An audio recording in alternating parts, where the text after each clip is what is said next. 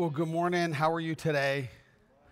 I mentioned last week, just to remind you though, we are changing the time of this service to 9:15. And the reason we're doing that is, there it is. This is wrong. So ignore that. Okay, there it is. Oh, okay, it was last week's slide. So 9:15, the reason is we just don't need as much time when we were trying to figure out how, to clean the building. And, we had never done it before. We had no idea. So since that point, we realized we can clean the building thoroughly and we don't need that much time. Also, it's a long time for people that are serving one and then attending one. They have to wait that extended period of time. So we think this is going to be a good time for us, at least till the end of the year. And then we'll kind of evaluate. Hopefully, maybe there'll be a vaccine by then and things will start changing. But so that's where we're at. So just remember, of course, that applies to this service more than anybody. So I wanted to remind you, okay, 9:15. If you come early, no problemo, but that's when we're going to start. All right, well, we are in a series that we're doing on prayer. Prayer is so important whenever you're in life, but certainly whenever you're in a difficult situation, when you're facing some major obstacles. Our country is, the world is, with the pandemic. There's a lot going on of unrest in our country. We have politics going on. There's so many things going on. Then that's the world. Then we have our world. Many of us have our own challenges, and we need to go to God. That becomes our lifeline. And we want to learn about prayer. That's why we're spending so much time on it. Now, if you wanted to learn something, you go to an expert, right? I mean, if you want to learn more about the coronavirus, you might watch some of the things that Tony Fauci's saying and Deborah Birx. If you want to learn more about electric vehicles, then maybe, see what Elon Musk is doing. He seems to be doing pretty well. If you want to do an e-commerce business, it seems like Jeff Bezos has something going on. He's a Time, Man of the Year in 1999, and he's done pretty well in the last 21 years since then as well. So there's people we can go to because they're experts in the area. They can certainly teach us a lot. When it comes to prayer, Jesus is the expert. I mean, there is nobody who understood prayer better than Jesus. Nobody who was more passionate, who had more faith for prayer. And he understood it and wants to teach and communicate what he knows about prayer. One time the disciples kind of stumbled upon Jesus when he was kneeling in prayer, and they watched how he prayed. And so when he was done, he got up and came back and joined them. And they asked him a question. They said, "Lord, teach us to pray. Teach us to pray," just by seeing how he prayed. Now, Jesus could do a lot of amazing things. He gave the greatest sermon ever given on the Sermon on the Mount. He gave other great sermons. They never said once, "Oh, teach us to preach." Wow, you're an amazing preacher, Jesus. Teach us to preach. And then he did a ton of miracles. And only once did they say, "Lord, show us how to do miracles like that." And his answer was, it's through prayer. So no wonder the disciples were interested in learning about prayer and why it's the lifeblood of all what Jesus did. Everything he did. Now, the problem sometimes with Christianity, many of us have grown up to know, or maybe you grew up in the church, is we reduce Christianity down to doctrines and creeds. And if you're in cadence with everybody else, that must be Christianity. Or if you're just doing humanitarian kindness to people that are less fortunate to you. And we start to see Christianity in those terms. But what really is in the backdrop of all that is a spiritual walk. Here's the way the Bible puts it. We walk by faith and not by sight. In other words, not the things we can see. There is a spiritual undercurrent, and you only tap into that. You only understand it and be able to move in that through prayer. You start to connect to the spiritual part, the part where you're walking not so much by what you see, but what you see spiritually, this area of faith. Now, probably the number one thing that gets in the way of us connecting into God this way through prayer is busyness. I mean, we get so busy. We're so busy. We fill our schedules up so easily. We're good at that. Now, even with COVID-19, and we had self-quarantine, we had 3 months of lockdown, you'd think we'd have gobs and gobs of time. And, in many people, they did. However, that didn't change the fact that they could fill their schedule with stuff. They still became very, very busy. They just added different things. And whenever we become so busy, we don't have time for prayer. Regardless of whether it's COVID or a busy season in our work time or whatever, whenever we neglect God for busyness, there's a word for that. It's called worldliness. That's what the Bible word is, when we become worldly. In other words, we're living like the world. And in fact, the more stress, the more challenge we're in, that's all the more time we need to connect in with God and not be tied into what the world is. Notice here, this verse here. It says this, Christ's soldiers, do not let yourself become tied up in worldly affairs. In other words, we move in the world, we're in the world, but the Bible says you're not of the world. That you've got to get your marching orders, your assignment from God, not just for life, but each day. And so you got to know, God, what am I supposed to, almost like a soldier, just, okay, what are my orders today, sir? What am I supposed to be doing? How are you going to know what to do? How's God going to reveal anything to you if you don't pause and listen for his still, small voice? Not just giving him a little leftover time, but quality time. God, I want you to speak to me. He says, don't get tied up in that. Then you can't satisfy the one who enlisted you into his army. So worldliness is getting caught up with society's agenda to the neglect of our walk with God. And that's a problem. So Jesus talks about having a good quality, intimate relationship with God. And he unpacks that for the disciples. We're going to look at that. But right before that, I want to just bring a couple danger zones to what could get in the way of your prayer life. One is just being in the marketplace. I mean, in the marketplace, time is money. And the busier you are, the earlier you get up in the morning, the later you work. I mean, you get rewarded for that. You work real hard, and there's generally compensation that comes with that. There's promotions. There's just makes you feel better. I mean, your adrenaline gets fired up because you're going to be making sales and the excitement of the hunt and all those things. And it can be exciting, certainly.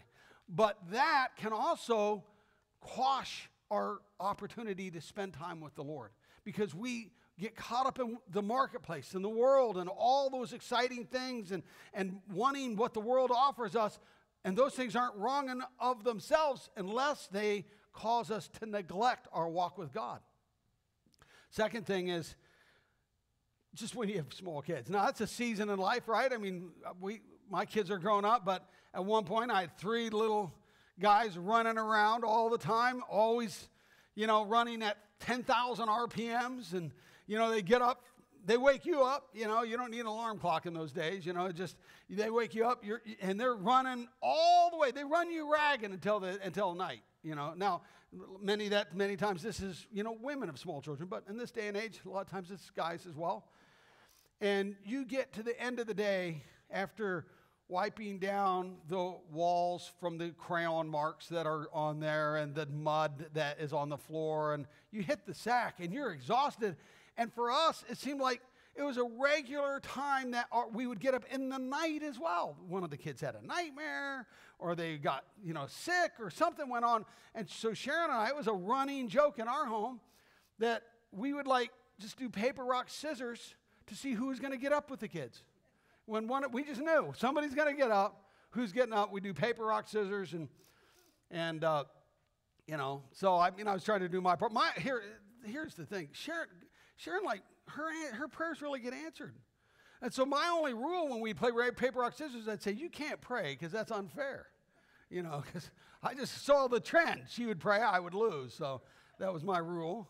And then single working parents, very tough, wearing multiple hats, all of the juggling responsibilities, the emotional drain, the spiritual drain, so much that goes into that. And with these things, these aren't the only things, but these are dangerous things as well as others, but they just cause us to miss those moments where we just create a place where we can dial into God and hear from the Lord. This is really important. And so once we do that, if we avoid the danger zones, we create a pocket where God can speak to us. Here's some things that Jesus teaches us that can help us in our prayer. Number one is to pray secretly. To pray secretly.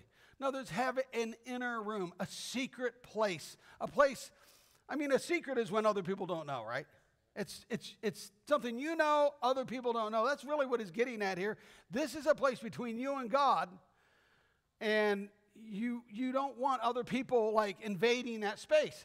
And when you pray, you shall not be like the hypocrites, for they love to pray standing in the synagogues or in the corners of the streets, that they may be seen by men. Assuredly, I say to you, they've had their reward. In other words, they were like on the opposite end of that. Not only was it not secret, it was like showy, and we can do that, right? We can fall into that. We would say something like, oh yeah, I pray in social gatherings and at meal times, and when people are around, when it's the right time, this is kind of like the time we're supposed to be praying, and it's just kind of, you lob some kind of phrase out there. But when you pray, go into your room, and when you have shut your door, pray to your Father who is in the secret place. And your Father who sees in secret will reward you openly. This is the key to prayer. He says you need to find a place that is secret. It's between you and God. It's between you and God. It can be any place. It's not anything. For Jesus, it was the Garden of Gethsemane. It was just a garden where there was some olive trees. That's it. And there's a couple rocks around and maybe a boulder here or there. It's not the place that makes it special. It's what happens at the place. Now, Jesus, I think, talks about being a secret place for two reasons. Number one is a practical reason. The practical reason of it being secret, other people aren't part of it, is that you have eliminated distractions. Now, if you're like me, you know that distractions is enemy number one when it comes to prayer. It seems like anything can draw my attention away when I'm trying to pray. It doesn't take a lot. It doesn't take explosions and earthquakes. Somebody walking by, somebody talking on the TV, the smallest things, just a bird flying by. Well, look at that bird. You don't see those very often. I'm just off and running. And so a secret place eliminates the distractions. It's just, you're dialed in. You're dialed in. God's speaking to you in that place. Sharon and I started this church 27 years ago. We started in our home, went to a couple schools, went to the Cinema Cafe. They're down in Pembroke for 3.5 years before we ended up here. And when we were in that Cinema Cafe, Sharon and I would like to find a place to pray before service so we could pray for you, pray for some of the things that God was doing in the church, pray for the lost, the people that were coming in.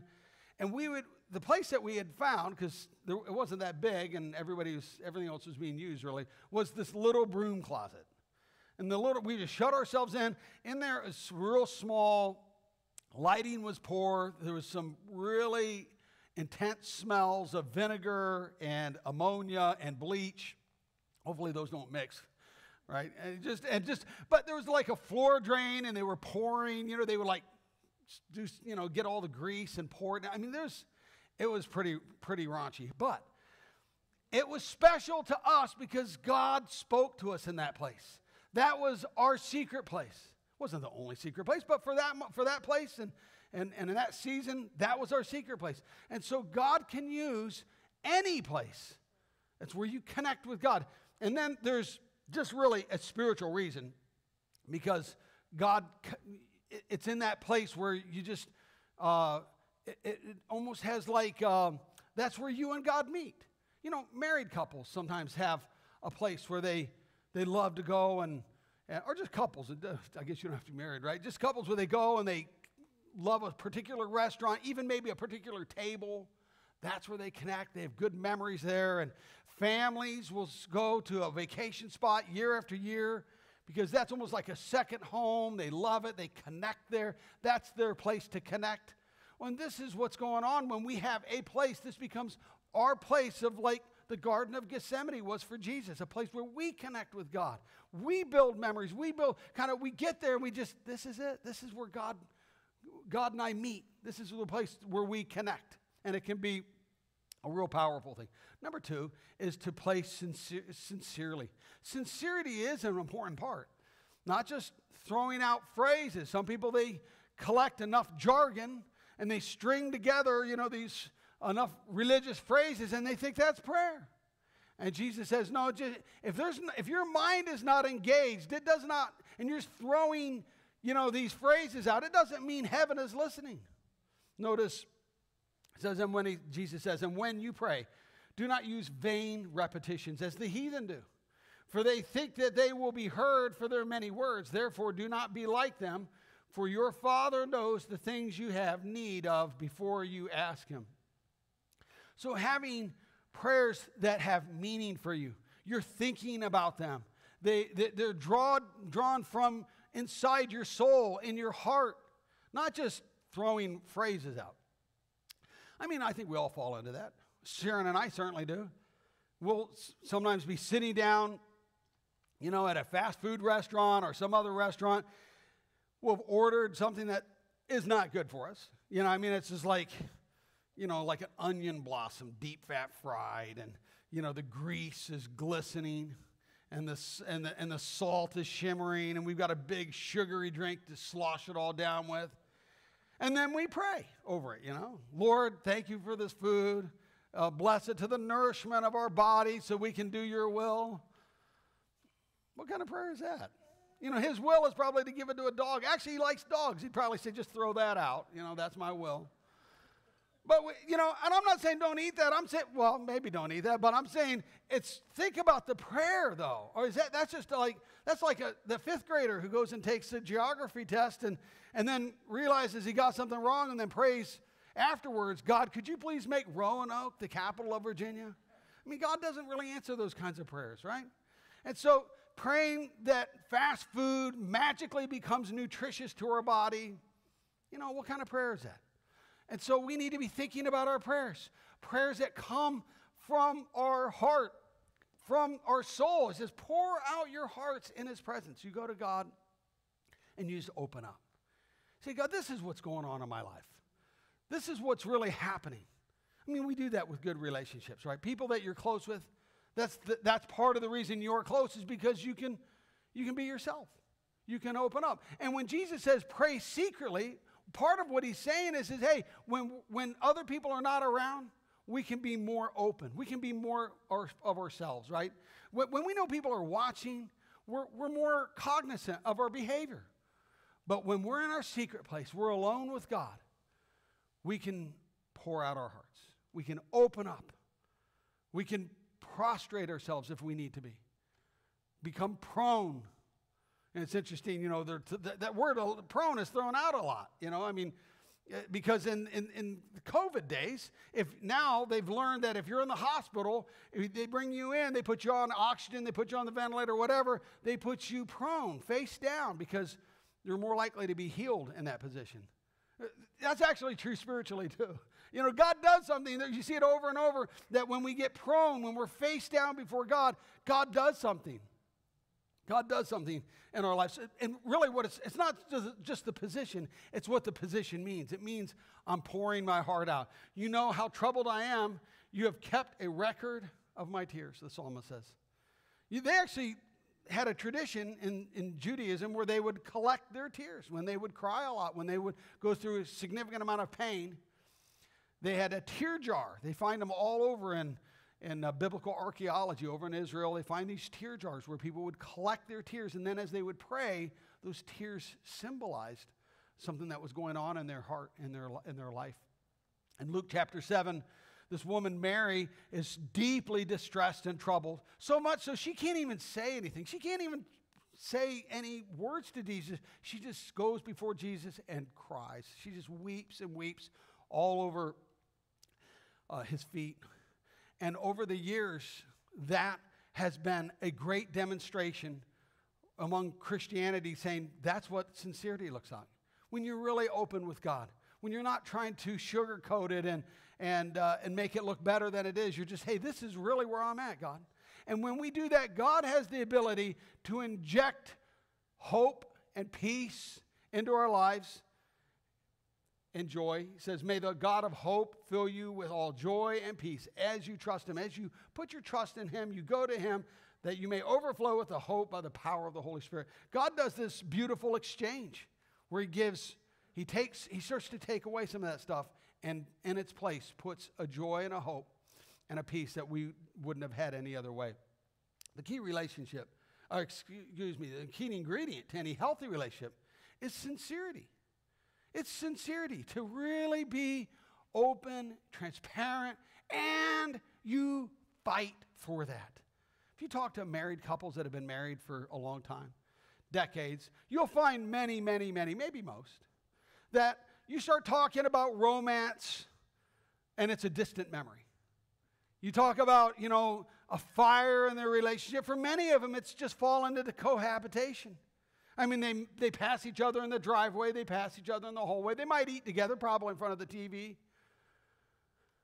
But there's little intimacy and closeness in that relationship. It's just disintegrated down to cohabitation. This is the plight of many relationships. There's some people, though, some couples from time to time, that declare war on cohabitation. They say, I don't want that in my relationship. And so they start to fight for that. And they say, we're going to really open up. We're going to find places in our lives where we can laugh together, we can cry together, we can pray together, we can connect. We're going to fight for that, and we're going to need some kind of vehicle. It just doesn't happen on its own. And they say, okay, we're going to have a date night. And here it is on the calendar. We're going to walk on the beach. We're going to do something. We're going to create a place, some kind of vehicle or place where we can help foster that relationship. And this is what Jesus is getting at when he's talking about a place where you go and you pray secretly and sincerely. You're fighting for that relationship because it is important. It's not okay just to put on this, title of Christian and then just try to just do the rest of the life on your own. No, you're going to fight for a close relationship with God. And this is what he's getting at. Pray secretly, pray sincerely, and pray specifically. Pray specifically. And when the disciples asked him, Lord, teach us to pray, he gave them specific things to pray. Now, it's more of a model. And we've talked about this in a couple of the earlier sessions of this series where, kind of having a model. I gave you your hand as an option to kind of walk through it. And it's real similar to this. But here's what Jesus says, and then we'll break it into the specifics. He says, this then is how you should pray.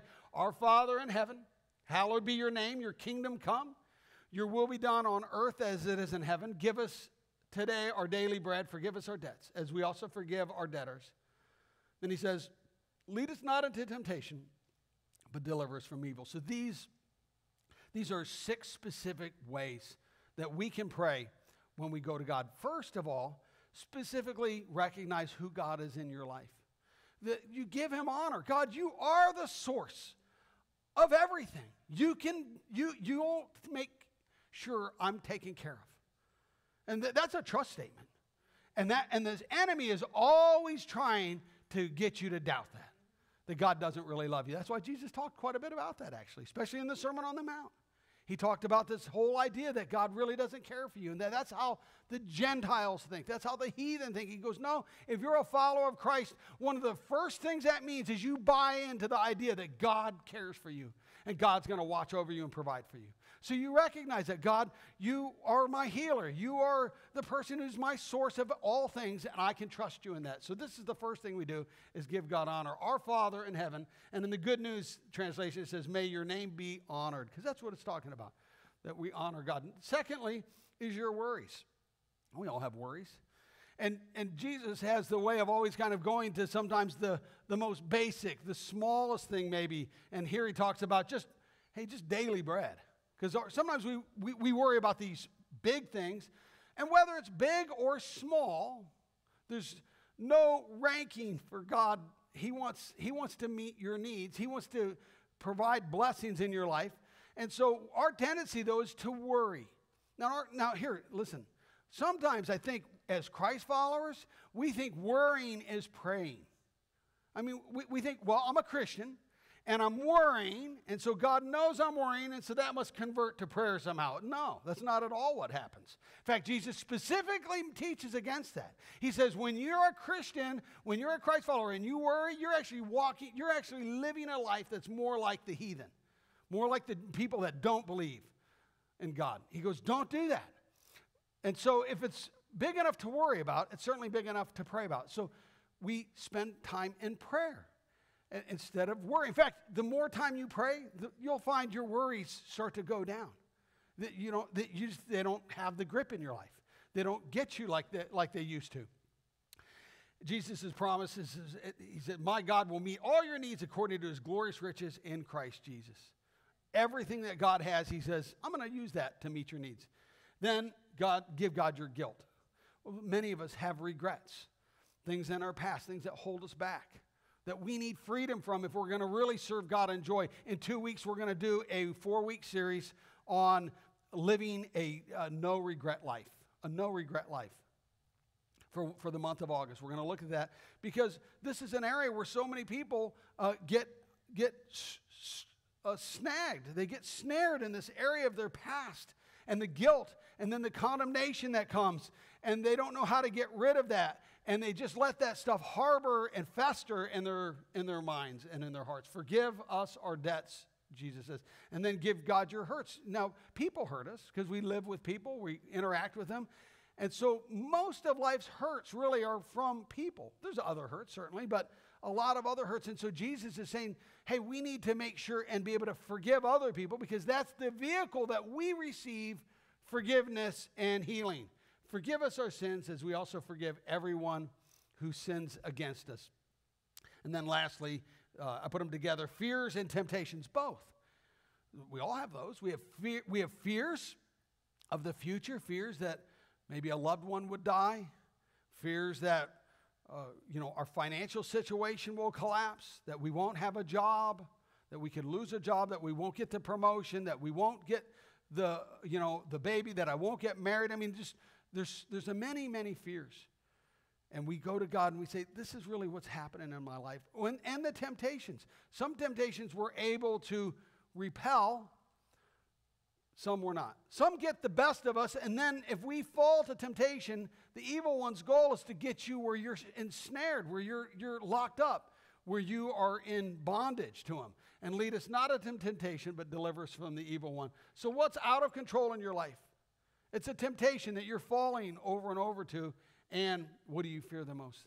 This is the question that you go to God with specifically. God, this is what I need your intervention for. This is what I need your help in.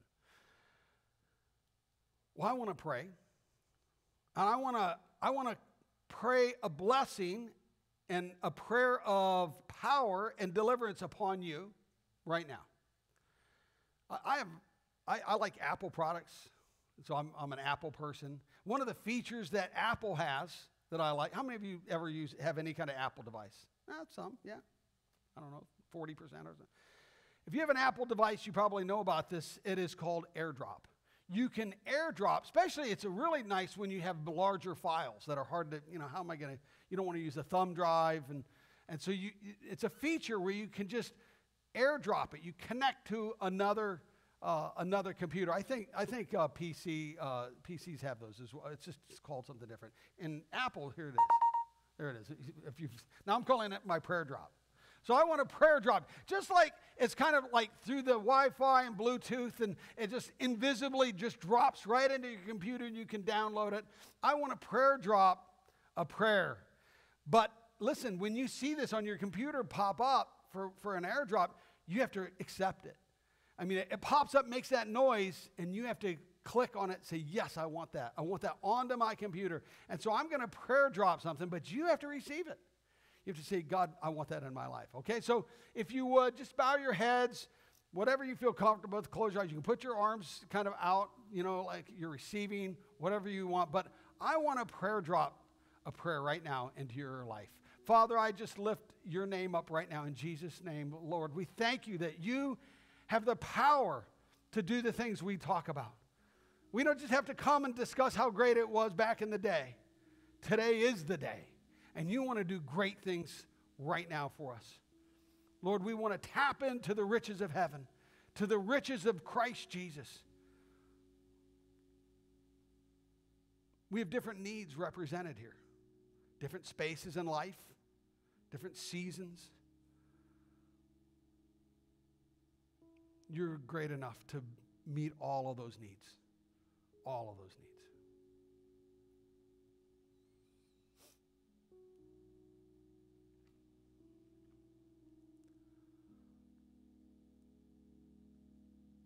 Yes, Lord.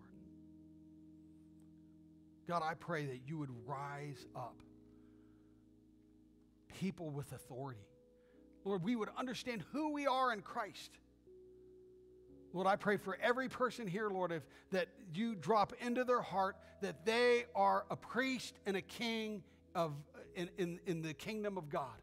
They have authority to walk into the throne room of God and boldly ask for things from you. Lord, I pray for unity. Unity within our own homes, unity within our own soul, integrity. Lord, I pray for unity within the body of Christ. Lord, I pray for unity for our country. There's something beautiful that happens about when unity takes place. It's a gift from you. Sometimes we think it's our clever thinking and our structures, and if we just get things right, unity is a gift from heaven.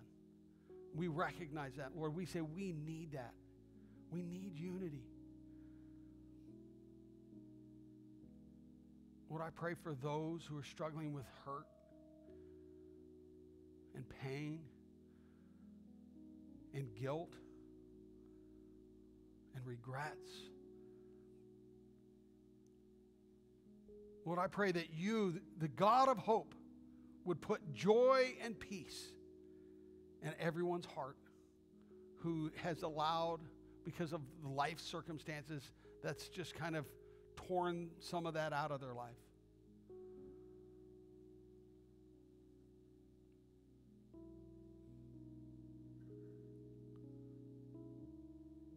Some of you need to forgive people.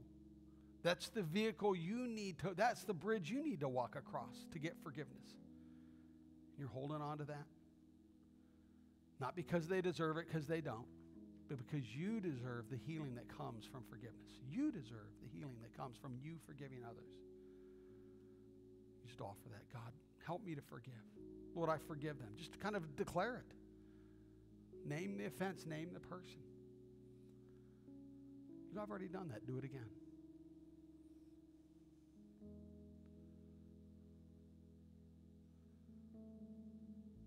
What do you fear the most? What has control over you?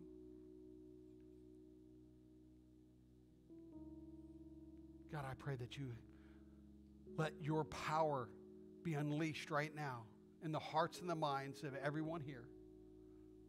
Let us walk in the strength of the Lord to encourage one another, to encourage ourselves. God told me yesterday to tell the weekend services, he said, make sure and remind them they need to be positive. Stay positive. I mean, sometimes we use things around us as an excuse to be negative. Well, look at the way things are today. I have a right to be negative.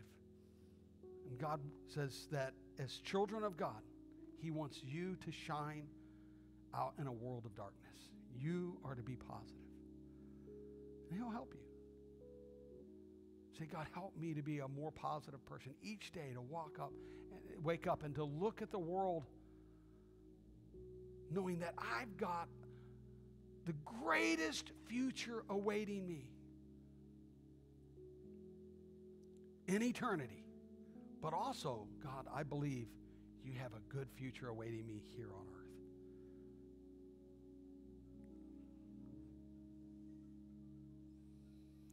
And then would you say, God, help me? Because honestly, some of you, the things we read about with Jesus where he said, hey, you need to have a room that's secret. If you're honest, you know that that's an area you need. You don't have a secret place. You don't have a place that's free from distractions, a place where you meet with God, where you can be honest, where you can cry if that's what's needed. You can be prone if that's what's needed. You say, God, help me to have a secret place. Lord, I pray that you open that up. As they walk here from this service, that they wouldn't just forget about it. It would burn in their soul. I need a secret place. A place where I can be sincere. A place where I can be specific. A place where I can come and go to God and say, God, I don't want to worry anymore. I want to trust. If you've never put your trust in Jesus, this is the first step. Right now, would you say, God, I want to trust you. Thank you for sending your son, Jesus Christ, to die for me so that I may live and live the life that's full. Fill me up with your Holy Spirit. In Jesus' name, amen. All right, well, I think prayer is an amazing vehicle to help us to just see the world change around us. So often we feel like victims. What are we going to do? And we feel, if we don't feel like victims, we feel, useless. There's so much going on, and we're one little piece. When we tap into God, we're more than one little piece. We have the ability to really make change. We're going to take the offering now. Of course, we don't pass the offering as we have done in the past, but we do have electronic ways where you can give. If you haven't given this week, I'm going to encourage you, would you invest into what we're doing and helping us to further the kingdom of God and the opportunities that COVID is opening up for us and all the disruptions that's happening worldwide. This is an opportunity for the church to shine. And certainly we want to be able to do that. Here's the ways we've provided. And thank you for coming. If you'd like to receive prayer, we will pray for you. We have our masks on. I'll put them on right after I'm done speaking. We'll be up here. You can come up and receive prayer. Stay where you're at. We'll come to you and pray for you. But the Lord bless you. Okay, would you stand, and I'll just dismiss us in prayer. All right. Thank you, Lord. Let us go with the strength of the Lord.